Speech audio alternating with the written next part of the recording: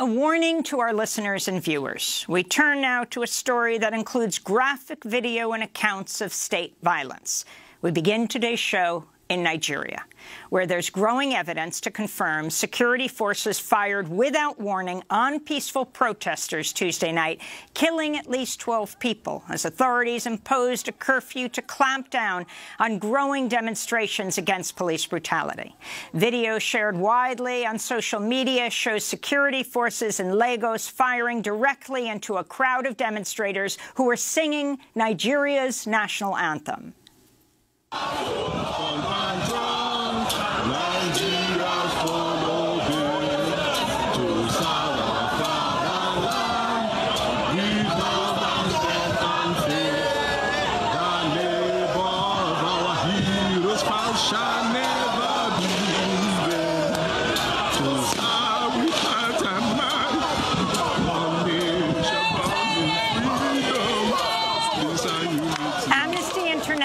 Issued a report Wednesday that it was Nigeria's security forces that fired on the protesters. UN High Commissioner for Human Rights, Michelle Bachelet, issued a statement that, quote, "There is little doubt that this was a case of excessive use of force resulting in unlawful killings with live ammunition by Nigerian armed forces," she said. Amnesty International also said it received reports that shortly before the shootings, electricity was cut off for security cameras in the area where protesters had camped. At least 56 people have died during 2 weeks of widespread demonstrations in Nigeria, including 38 on Tuesday. The killings come 2 weeks after protests began against a branch of the Nigerian police known as SARS, the Special Anti-Robbery Squad, which has long been accused of committing torture, murder, and extortion. The killings have sparked outrage from Nigerians across the globe. The soccer star, Odiana Glalo, who plays for Manchester United, posted this video online. I'm sad and heartbroken. I don't know where to start from. I'm not the kind of guy that talks about politics, but I can't keep quiet anymore for what is going on back home in Nigeria. I would say Nigerian government, you guys are a shame to the world for killing your own citizens, sending military to the street to kill unarmed protesters because they are protesting for their rights. It's uncalled for. Today, 20th of October 2020, you people will be remembered in the history as the first government that sent military to the city to start killing their own citizens. Well, for more, we go to Nigeria, where we're joined by two guests. In Abuja, the capital of Nigeria, we're joined by Sowore. He is a Nigerian journalist, a human rights activist, and founder and publisher of Sahara Reporters. He also ran for president in Nigeria and has been imprisoned there. In Lagos, the most populous city in Nigeria, which is the most populous country in the African continent, we're joined by Aderanke Ige, a human rights activist and lawyer who works with the organization Corporate Accountability and Public Participation Africa. Ige has been participating in the End SARS protests. We welcome you both to Democracy Now! We're going to start in Lagos, where those fatal killings happened, the fatal shootings happened on Tuesday night. Aderanke Ige, you've been out on the streets. Describe what's happened and talk about the level of peaceful protest that has been going on against this police unit and police brutality in general. Thank you. I cannot even begin to try to describe in words the kind of barbaric action of the Nigerian government that we saw play out on Tuesday here in Lagos. Now, these protests have been sustained, have been peaceful, have been the most, a lot of people would tend to say, oh, we don't even know the leaders, it's not, all of that. But it has been one of the most coordinated protests or demonstrations that you have ever seen without any face or any tag of leadership. That's how we have been conducting ourselves for the past 2 weeks. And you could see that there was raw passion, there was energy to just salvage the soul of our collective good, of our country, Nigeria. And a lot of young people have been at the forefront, just everybody demanding in unity and in oneness. What are we asking for? We're asking for justice. We're asking for our lives to be preserved, not to be killed arbitrarily by these officers of state called SARS, that Special Anti-Robbery Squad, but then even beyond SARS, by the Nigerian police, by the Nigerian military. It looks like everything about Nigeria is just forceful, and especially with this government, it's been totally arbitrary, has been full of impunity, and just a setup against the people. So that's all we've been asking for, and it's been totally organized, and that's what we have demonstrated. In fact, to the applause of everyone who has seen it. But then, rather than the Nigerian government taking action hidden to these demands and just being responsible, what we saw was, what a lot of us have been seeing over the years, which, good enough, is now coming to the full glare of the globe. Now, we have seen where governments, rather than heed to the voices of its citizens, would rather turn against them, oppress them, and even further intimidate them for asking not to be intimidated. So what happened on Tuesday was the anticlimax of everything. So in the last 2 weeks, we've been on the street just chanting, just making our voices heard, demanding what we have been asking for as usual. But then the government, like a thief in the night, that it has always been, went out. Now, in the early evening, around 4:03 p.m., there had been messages. In fact, one of us captured some officers wearing certain uniforms, tampering with the closed-circuit camera TV, and saying there's something suspicious going on here. It was later we realized that they had actually gone to cut off the cameras. Eventually, as well, they cut off the lights. And who could have had access to the government source of light, if not government? So lights were cut off. And then what came after was the most horrendous thing ever, most horrific. And then it was just the Nigerian military. We saw men in soldiers' uniform spraying bullets, just firing live rounds at peaceful protesters who held national flags, singing the national anthem. And how did we know this eventually?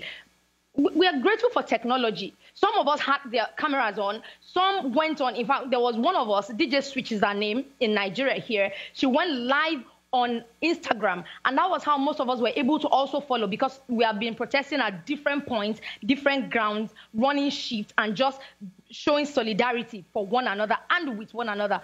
But she went on live, and we were able to follow, to monitor. Though it was dark, because of course government had cut off the light, but we were still able to make out, sounds. We saw the injured, we saw people dying right before our eyes. But then it was a situation where citizens were helpless in the face of government officials who had been sent to fire live rounds on peaceful protesters who were just there singing the national anthem. So what that told us is that, because, there was also this message that we passed across in recent, like 4 days ago, we started spreading it around, because in the course of this protest, this sustained protest, we have also seen the aggression, brutality, everything that we have been asking, demanding, campaigning against was also unleashed on us. We've seen the aggression of police, we've seen just coming at us and so on. So what we told our people was, try, when you go out, to go with the national flag.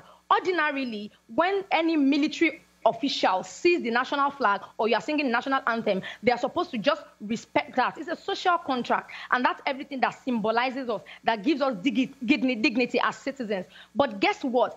Everything that dignifies us was desecrated that night from what we saw live. People were dying. They were helpless. They were shouting. They were screaming. And this went on and on. So that's what happened on Tuesday. But then that was the anticlimax that happened in Lagos. So the specific location where that happened in Lagos, the protest point is at Lekki. We call it Lekki Toll Gate. So there have been other points. Like I personally have been protesting Alausa, Surulere, Orile, all of those places. And we have been doing this peacefully and sensibly and in the most applaudable manner.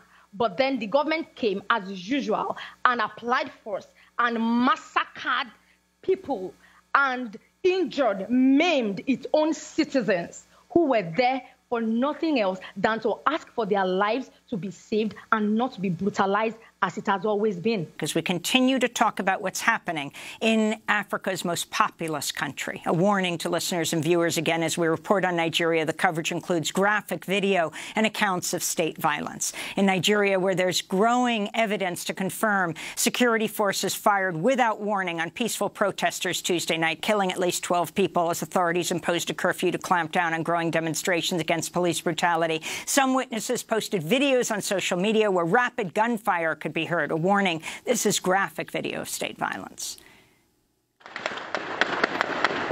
Please tell people, people are having to run. They're shooting at them at the Lekki toll gate.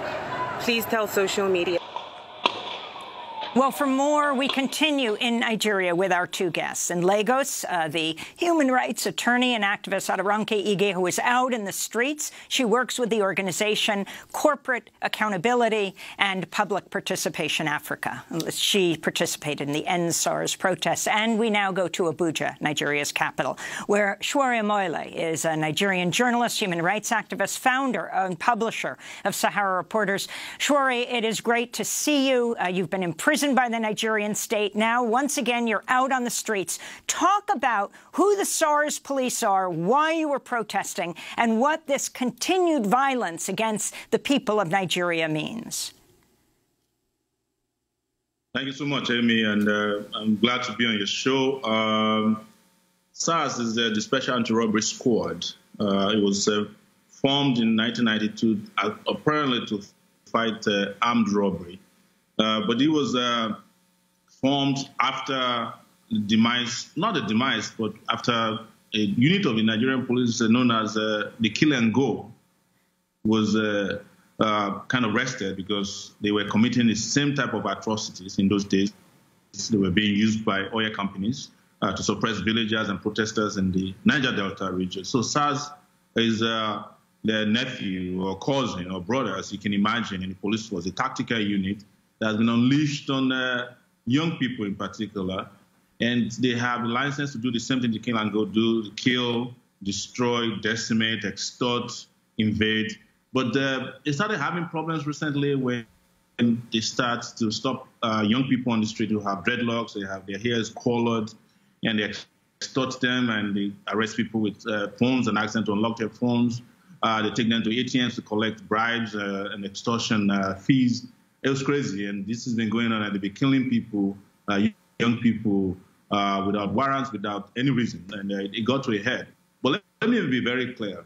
SARS is just the alias name for the pent-up anger within the Nigerian society, where young people are fighting over unemployment, over lack of justice, lack of access to the national wealth, in terms of oil resources and other resources. And the fact that the democratic system in Nigeria has started to break down and yield no dividend for the people of Nigeria. So all these young people you see on the street, yes, they are fighting against police brutality, but they're also fighting against army brutality. They are fighting against unemployment. They are fighting against the incompetence and indifference of the regime that's been in power, who, by the way, sent me to prison last year for 5 months simply because I organized a protest that was supposed to take place August 5, 2019 in Lagos. And they flew me to Abuja, detained me without trial for a long time. A lot of young people are going through the same thing. You know, people are getting detained, jailed for making social media posts on Facebook, on Twitter.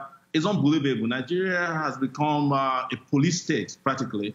And what you're seeing is a response to all of these abuses that has been taking place. And of course, on top of that is corruption. You know, when Nigeria was under lockdown from COVID-19 between February and now, officials were making away with billions of local currency, naira, which is, millions in dollars, from things as stupid as saying that they are feeding school children who are not going to school. So people are hearing all of this, and social media is helping to amplify all of these abuses. Images are coming out, live, instantaneously, and this made people to rise up at once. And I tell you, I was happy to be back on the street fighting on the side of all these young people in what I call the revolution. And this is what I've always asked for, that Nigerians need to rise up against oppression and fight for their own rights and have a revolution that will give them a new order and a new direction that can restore faith once again in what they call democracy here, which is just completely being managed by morons. So this is where we are, Amy. And in Abuja, where I participated, the dimension was different. They introduced what I call informal repression. In their own case in Abuja, they are not sending soldiers to kill protesters directly, but they move in urchins, and hoodlums in government vehicles to attack protesters, and they've injured, killed one protester in Abuja that we know of, and they've injured a lot of people. As of last night, these urchins being directed by the police and the Secret Service, the secret police in Nigeria, known as the DSS, are going from, they are doing house-to-house searches for people they said are leaders of this uprising that's happening in Nigeria. In my own case, yesterday, they went to court to try and revoke my bail so that I could get rearrested. But luckily for me, lawyers did a fantastic job to ward that off. So they're at war against the youth. They're at war against human rights. They're at war against the people of Nigeria. And that's what you're seeing is a very, very principled response to these abuses by Nigerians. And this has never happened before. Even during when we were fighting against the military, I've never seen such coordinated, very disciplined set of young people who have acted peacefully. And what they did in Lagos was to go after these young people, most of them middle-class young people who are there peacefully protesting. They were shooting them at close range. They're using war caliber kinds of bullets that are meant for fighting terrorists and fighting in wars against peaceful protesters at this Lekki toll gate at close range. There's never been anything like that. What made a difference this time around was social media, that this thing was captured instantaneously and broadcast to the world. Otherwise, they would have denied it. As we speak, they are still denying it. They are claiming that the casualties were false and the wounded are recovering, and they're doing all kinds of things to change the narrative, including trying to make it an ethnic and religious issue. But fail they must. Well, Omoyele, as you pointed out, these protests are not just about police violence, but about a number of other issues. But I just want to say that a University of Leiden report in 2016 found that police violence in Nigeria is apparently among the worst in the world, if not the worst, that when police intervene in a confrontation, almost 60% of the time, the police shoot and kill someone. Could you talk about, as you said, President Buhari's government was responsible for imprisoning you last year just for organizing protests. What has his response been to these protests and the response to his decision to disband SARS? The reason why people did not take his decision seriously is that President Buhari is tone deaf. This is who he is. This has been his character. He was a former military dictator who had carried out killings of people judicially at that time, supposedly because there's some drug carriers that were sentenced, and he brought their sentences forward and sentenced them to death. He's been part of every military regime in the country that partook in abuses of human rights up to 1983 when he took over government, and he continued it. He clamped down the press, and that's what he's doing now. Because besides just killing people, besides this whole clamp down people, they're also clamping down social media. They have laws to criminalize people who are speaking out against the government that carries death penalty. They're pushing these laws through the National Assembly, and the National Assembly has become a rubber stamp National Assembly in Nigeria. So this is not new. This is Buhari's way of doing things. Buhari doesn't believe in human rights, doesn't believe in public opinion. Buhari doesn't believe in democracy. But unfortunately, he was packaged in 2015 as a reform Democrat and came to office, and he's just continuing with his own way of doing things. And he's surrounded by people who have the same mindset, because it suits their agenda to have a populace that cannot speak, that cannot discuss openly, And it suits the agenda that they suppress everybody so that they can continue to carry out corruption of immense proportion. So Buhari came to power saying he would fight corruption, but we discovered even more corruption in his government than even previous governments in the history of Nigeria. So this is Buhari for you. And in rejecting his ban on SARS, people are just saying, look, this is not enough.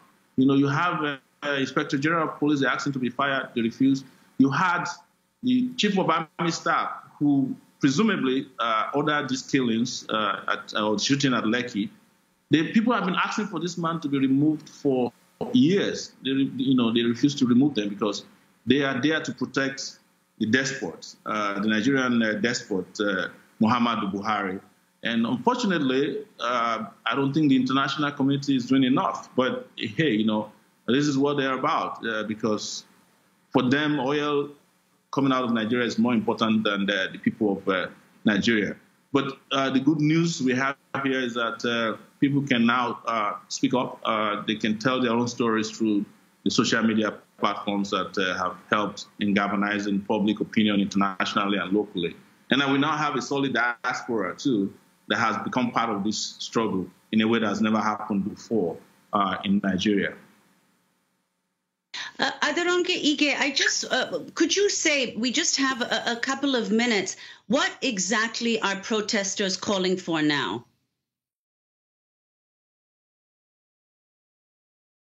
Beginning, it was about end SARS at first because of the brutality, because of what we saw as the indiscipline, the way that citizens, ordinary citizens, especially young people, were treated as common criminals just by profiling them and stereotyping and so on.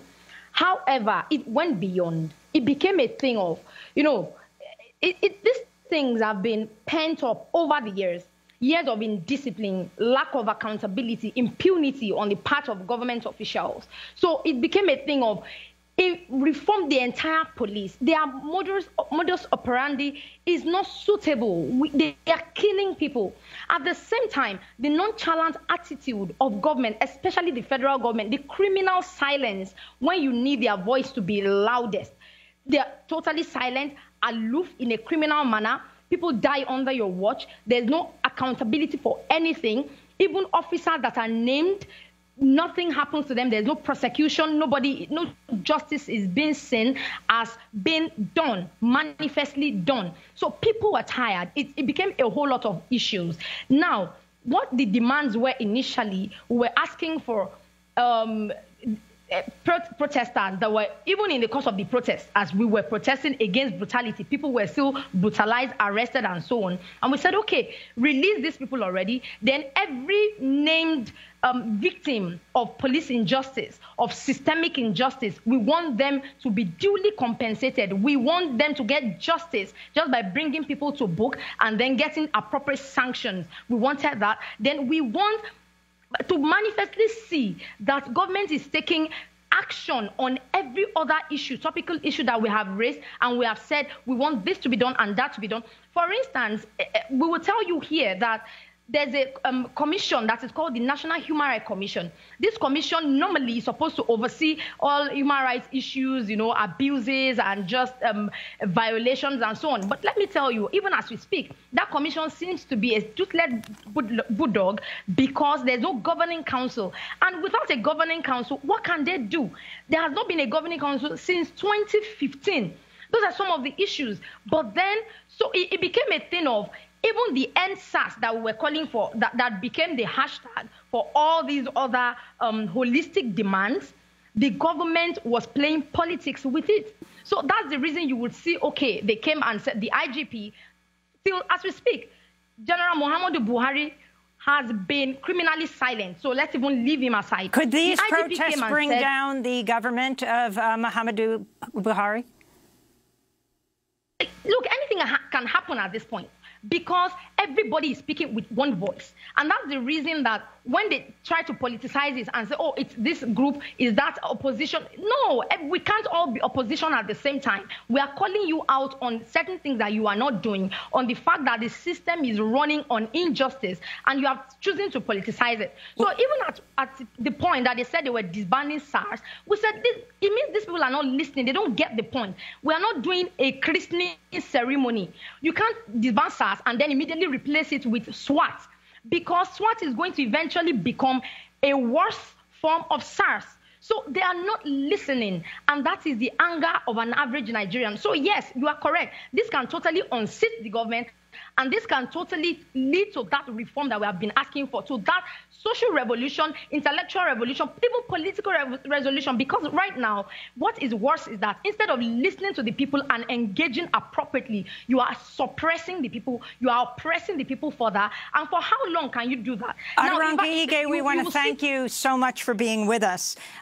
We are certainly going to continue to cover this. Please be safe. Human rights activist and lawyer now in the streets of Lagos, Nigeria, where security forces gunned down at least a dozen people in the last few days. And Omoyele Sowore, Nigerian journalist, human rights activist, ran for president, was imprisoned by the current Nigerian regime, speaking to us from the capital. For folks who want to see more of our coverage of Nigeria, you can go to our documentary, Drilling and Killing: Chevron and Nigeria's Oil Dictatorship. Democracy Now! Went to Nigeria. I covered the Niger Delta with Jeremy Scahill, and we went with Sowore Omoyele to the Niger Delta, where we were investigating the activities of an earlier SARS called, as he said, the Kill and Go. That's the Kill and Go.